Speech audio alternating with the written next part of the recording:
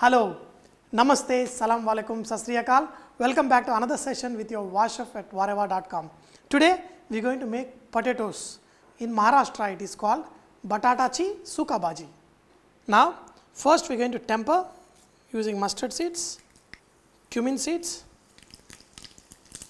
green chilli, curry leaves, garlic and ginger. Crushed garlic and ginger. Add a pinch of turmeric and hing. In this we are going to add salt and add potatoes and top it off with little bit sugar, and now just toss them.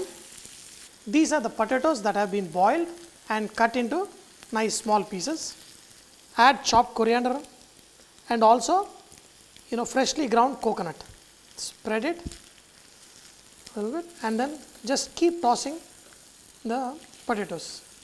Hey baba, 4 paisa de de baba.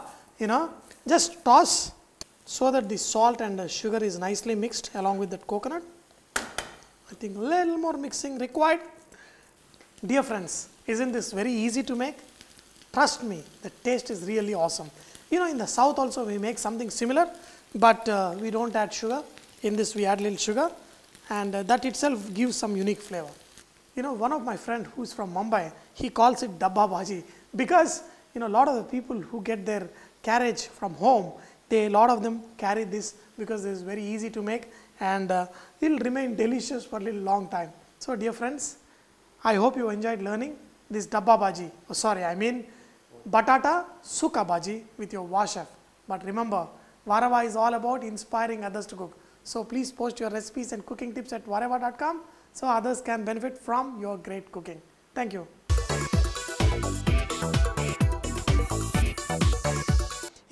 And also this is very commonly eaten with poli. Poli means in Marathi for roti, like the way we make puran poli. So this is also called poli bhaji.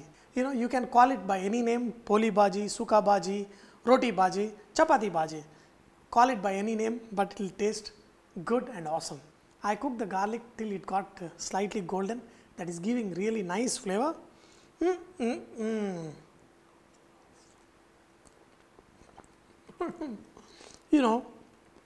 This is one dish you cannot mess it up because however you do it, it comes out really tasty, easiest and tastiest.